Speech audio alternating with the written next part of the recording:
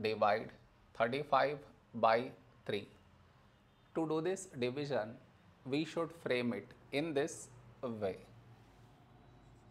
35 here, 3 here. This is your step 1.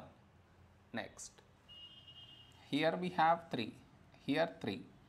When do we get 3? In 3 table, 3 ones 3. Now we should subtract, we get 0. After this, bring down the beside number, so 5 down, so 5. A number close to 5 in 3 table is 3 ones 3.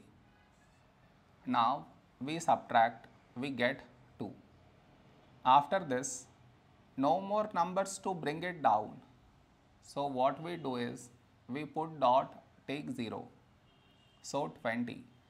A number close to 20 in 3 table is 3, 6, 18.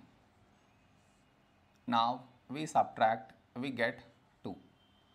Now you observe, we had 2 here and we got 2 again. That means this number keep on repeating. So this is our quotient.